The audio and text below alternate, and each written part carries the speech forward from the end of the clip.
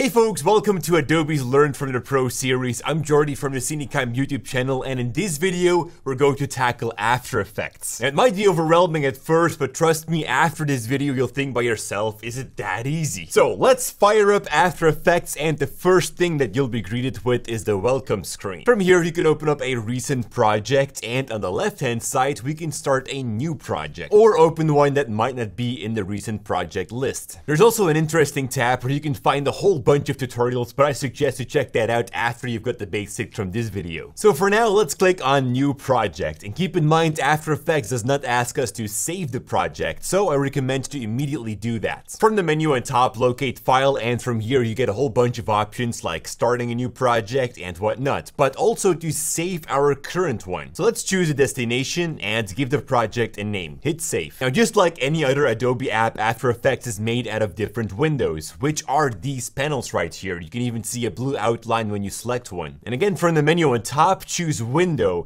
Here you can see all the available panels. The ones that are checked are currently active. So whenever you're looking for something, you can always find it back in here. Each panel gives a specific functionality, like the project panel in which we gather all of our footage and assets. So let's import something. We can easily do that by double-clicking in this area and browse to a media file. Or you can also just drag and drop it in here from your Explorer or Finder. Important is to always stay organized, so let's put these video files into a folder. Now with one selected, hit the return key to change the name, something else I recommend to do to stay organized. Now we're gonna need a composition. This is kind of like the timeline. See it as a sequence in Premiere Pro. To create one, click this button down here, and from the pop-up, we need to enter a name and define the resolution, frame rate, and all of that for the composition. Now what's different from Premiere Pro is that we need to set the duration of the composition as well. But if we press OK, we can always right-click that comp from the project window and then choose composition settings and change it afterwards, so nothing is set in stone. After we've got a comp, it's opened in the timeline window and we can add footage to here. In the composition window, we can then view the playback. Now one thing you'll notice is that playback might not be as smooth as in Premiere.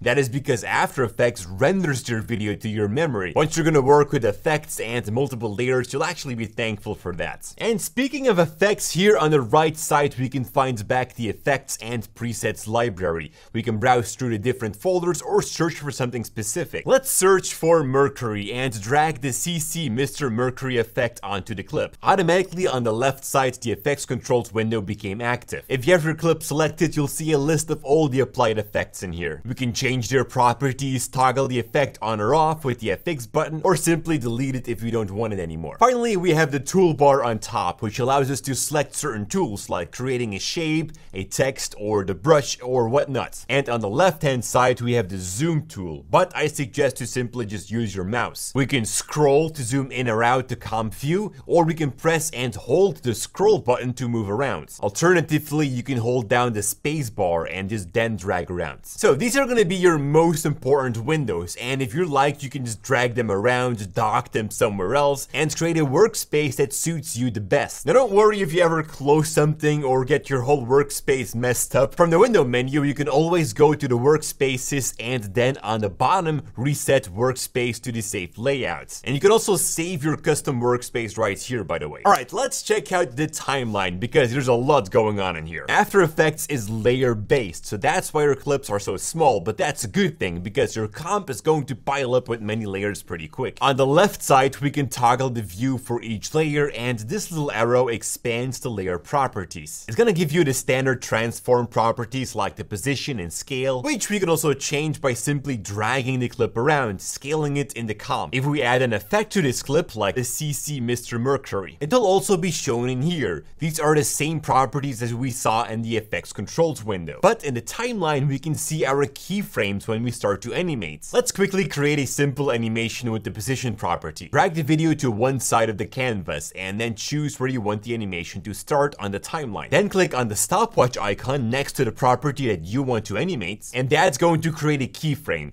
This keyframe holds the current position. Now let's move forward in time. We can change the position from the value right here, or again simply drag the clip to a different spot. Now since the position has changed, automatically a new keyframe has been created which holds the new position value. Playing this back, you can see that we've created our first animation. Good job!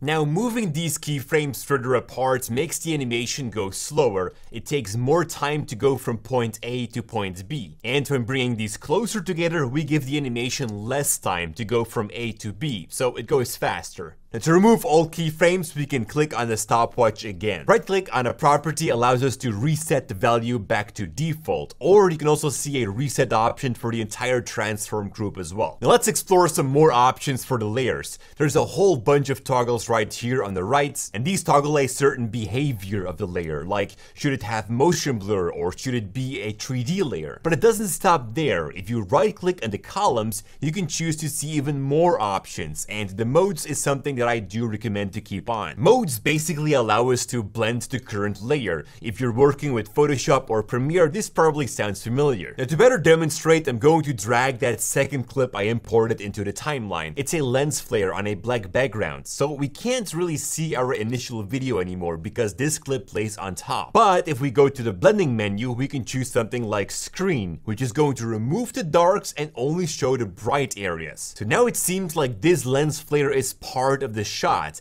Definitely play around with these blend modes, as every one of these does something different. Now we're starting to get the hang of it, right? After Effects is so much fun once you understand these basics, so definitely don't give up too quick. Every new skill is a challenge at the beginning, and if you're like me, you like challenges. So let's explore text and graphics now. From the toolbar on top, select the text tool, and then simply click in the composition canvas and start typing your text. Taking back the select tool then allows us to move the text around or scale it. But of course, there are more text options. Going to the window menu, you want to make sure to enable align, character, and paragraph. I suggest to dog these windows together so that you can access them from the tabs. When working with text, you'll be using these three windows most of the time. Align helps us to align the text in the comp. For instance, clicking these two will align the text in the center. The paragraph window gives us some more options to align the text within the text fields. And with the other options, we can further add margins and whatnot. And finally, from the character window, we can stylize the text. Choose a font, a color, and all of that. And one important thing to mention though is that you can also select a part of your text and give that a specific styling. So you don't have to create a new text layer for that every time. And just like we've seen before, the transform properties can be found back in the text layer itself, which has been created automatically. This time we also get some specific text properties. And if you'd like to have more properties, click on the animate menu. Selecting one of these, such as tracking, will add that to the text properties. We can now animate the tracking amount by enabling the stopwatch, then go forward in time and change the value to 10. This animates the letter spacing, which looks really cool and cinematic. So definitely explore that animate menu for different properties that you can also create animations with. Now, with text also comes graphics. So back to that toolbar, we also have a shape tool. If you click and hold, we can find back multiple shapes. Or you can also choose to go for a custom path and select a pen tool. But for now, let's stick with the rectangle. Very important now is that you don't have any layers selected. If you do, you'll create a mask instead. We'll get into that into a moment. Having nothing selected will create a rectangle shape if you click and drag. In the toolbar, you can further choose a fill color, or if you click on fill itself, we can make it transparent as well. And the same goes for the stroke, only here we also get a stroke thickness option. Now these options can be found back within the layer properties, so it really comes down to where you prefer to work. And just like with the text layer, this shape can have extra properties as well by clicking on the add button. Let's choose trim paths this time. Expand the property, and as you can see, this allows us to trim the paths. Really cool for animations. So let's do that. Set the start to 100%, then enable the stopwatch, go forward in time, and change the value to 0 to reveal the paths. Now playing this back creates a beautiful animated rectangle around the text. You know what would be really cool? To create a vignette in this video. Now there are different ways to do that. There's even an effect for that in the effects and presets window, but we're gonna do it a little bit different in a way that we can learn about solids and masking. You know, doing it more complicated is sometimes more exciting, isn't it? Alright, I want to start off by creating a solid. We can either go to the menu, layer, and from here choose new. Or we can click in an empty space in the timeline and then find new. From there, we can create a whole bunch of new layers, like a camera tool for if you're working in a 3D space, or an adjustment layer. And here's the solid, so let's pick that one. We can give that solid a name and even choose the resolution, which oftentimes is going to be the same as your composition. And finally, pick a color. For a vignette, we're going to keep that at black and then hit OK to add it to the timeline. Now, interesting is that a solid is an actual object. We can find it back in the project window now. Unlike a text layer which doesn't appear in here. This time we keep the black solid selected and go to the toolbar to either pick the shape or the pen tool. Let's go for the pen tool this time. Click on the solid to create a first point. Then click somewhere else to connect them together and create a path. You can also click and drag to add curves. So let's continue, go all the way around and close the path. We've now cut out a piece from the solid. We can always add new points on the path or select any individual ones to move them around. The levers allow us to change the curvature of the rounded edges. And to remove a point, hold down Ctrl or Command and then click on a point. So that's the basics of masking. And again, this works the same as in Photoshop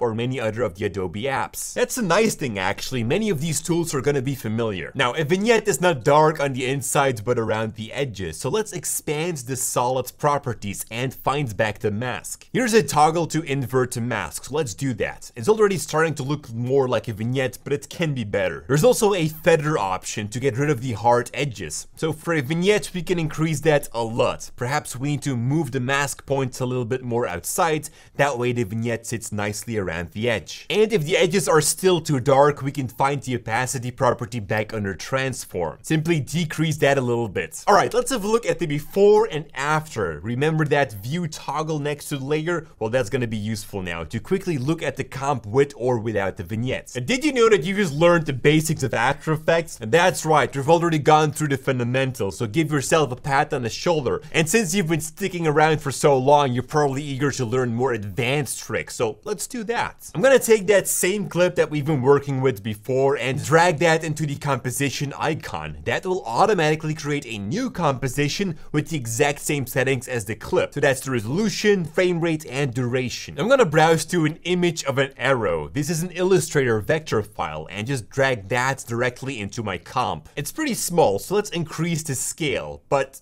oh no, the quality looks pretty bad now. But hold on, this is an Illustrator vector file. We should be able to scale it up as much as we want. Well, currently After Effects doesn't see it as a vector, it sees it as a normal image file. Next to the arrow layer, there's a source toggle, basically saying to After Effects, hey, look at the source of this image. It's a vector and boom, we've got sharp edges. Alright, let's rotate and position it so that it points towards the woman standing on the cliff. And perhaps I'd like to change the color of the arrow. It's not a shape, so we'll have to work with an effect for that. Search for fill and drag that to the arrow. From the effects controls, we can make it yellow, for instance. Now I like this arrow to stick to the same point. There's a camera shake going on, so the arrow doesn't really stay at the right position. We're gonna have to do a motion tracking first. Head over to the menu on top, choose window and then tracker. To make the controls active, you need to select the layer that you want to track the movement from. So that's gonna be the video clip. We have a bunch of different tracking options, but we're gonna choose track motion. Now we can choose to only track the position, but we can also go for the rotation and scale. For now, let's keep it simple and only work with the position. Make sure that you're at the beginning of the timeline before you get started. Then we can take the track point and move it to another position. I'd like to make mine a little bit bigger from the start so that it's easier to handle. And I'm going to place it on the tip of this rock. The inner rectangle defines the point that you want to track. So I'll make that smaller. The outer rectangle is a search area. If you have lots of motion, that might need to be bigger. For a gentle handheld motion like this, I'm just gonna make it small. We can now go back to the tracker window and use one of the analyze keys to start the tracking. You can track frame by frame or simply hit play. Now while the tracking is going on, keep an eye out that the tracker point stays on the right position.